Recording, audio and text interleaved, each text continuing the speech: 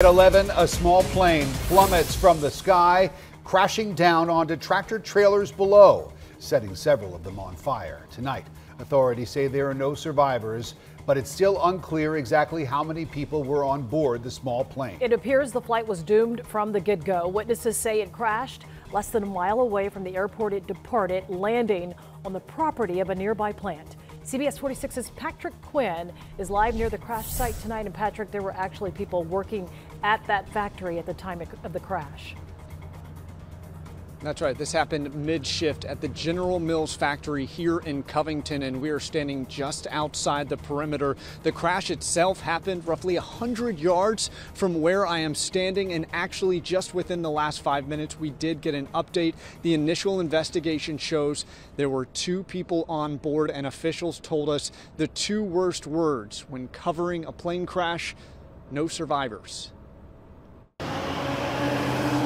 A frantic scene after a plane went down at the General Mills factory in Covington. Obviously, this is a devastating crash, and there are no survivors. Just before 7 o'clock, before the smoke, Rachel Barber saw the plane. This one was just very low. She said it was struggling as it left the runway at the nearby Covington Municipal Airport. And it was not very far over the top of us.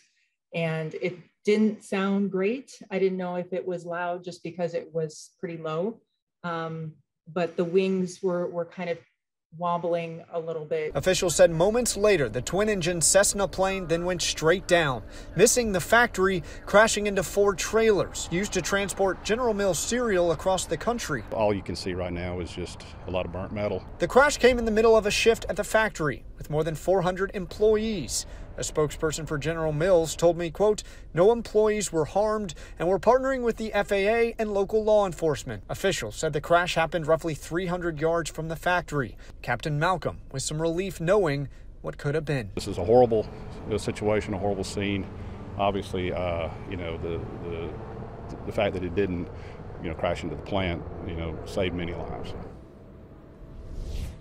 That's certainly true, and I'm told the FAA investigators there, they are now on scene. They are starting their investigation that will run through the night. I'm told the NTSB, the National Transportation Safety Board, they will also be a part of this investigation. And again, we do not know the cause of this crash. I do want to stress, just within the last 5 minutes, officials told us the initial investigation shows there were 2 people on board. Neither survived. Live tonight in Covington, Patrick Quinn, CBS 46 News.